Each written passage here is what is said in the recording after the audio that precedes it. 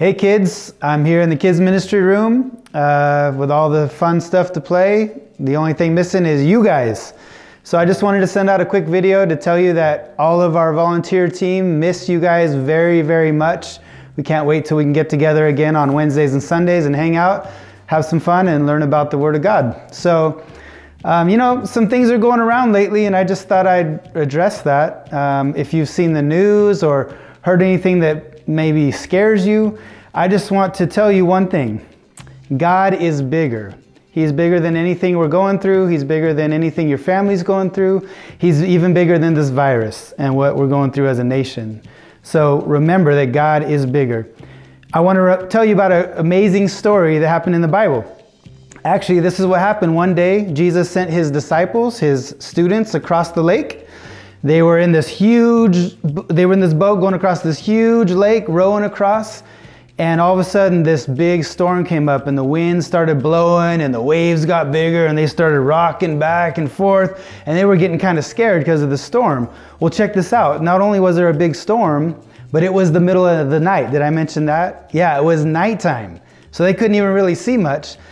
All of a sudden, they see this guy walking across the water right near them. And they freaked out. They thought, oh my gosh, it's a ghost. Ah! So now they're scared about the wind and the waves and the storm and the darkness. And now they're freaked out because they think a ghost is walking across the water. It's pretty funny. Jesus actually says, hey, it's me. Don't freak out. And of course, they're still freaking out, right? So one of Jesus' friends, his name was Peter, he says, if it's you, Lord Jesus, tell me to come out on the water and walk to you. And what did Jesus say? You're right. He said, go for it. So Peter gets out of the boat and he starts walking toward Jesus. Yeah, Peter, he's not even the Son of God like Jesus is. He's just a normal dude. He starts walking across the water. And he's doing really good until one thing happens. And this is something we can never do when we're facing the storms of life. We can't take our eyes off of Jesus. He started looking around at the wind and the waves, and guess what happened? When he took his eyes off Jesus, what do you think happened? Yep, you're right. He started to sink. And as he started to sink below the waves, he cried out, Lord, save me. And so Jesus takes a few steps forward. He grabs a hold of him, picks him up, and says, why are you freaking out? You're with me. And this is a cool part. The two of them together, arm in arm, turn around and walk back towards the boat and climb in the boat. As soon as they get in the boat, the winds stop, the waves stop rocking, everything gets calm. And now the guys in the boat, their eyes are this big and they're just like, who is this guy? And Jesus says, guys, why are you freaking out? I'm the King of Kings. I'm the Lord of Lords. You don't need to be afraid. I will always be with you. So the key in all of this that we're going through is to keep our eyes on Jesus. What's that, you say? How do I keep my eyes on Jesus? That is a good question because I can't actually physically see Jesus in front of me. Here's how I keep my eyes on Jesus. First of all, I worship. I either sing or listen to worship music as often as I can. Just words and songs that speak about God's greatness and how He will never leave us and He's always with us. That's the first thing. Number two, when I'm feeling a little afraid, and I'm an adult and I'm walking with God, but there are times I feel a little afraid. It's okay to feel that.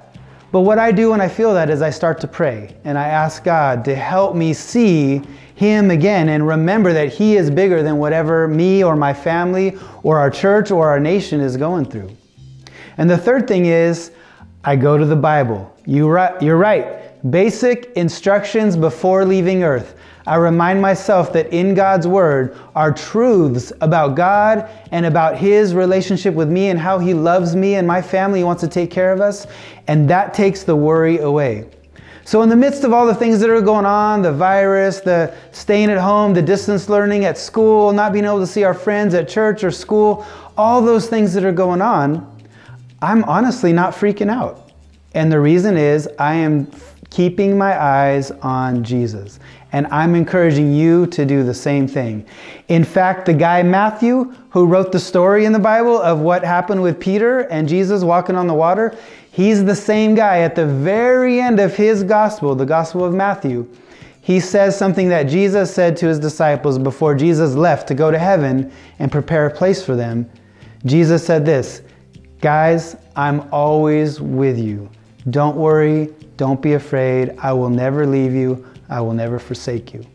So kids, I just want to encourage you. Hopefully, if you start to feel a little bit nervous, you hear some things on the news, you take it to God, you remember worship, you remember prayer, and you remember the Word of God, and let that Word penetrate your hearts and your minds and realize that God is bigger and His love is greater than anything we're going through. We love you and miss you. Can't wait to see you.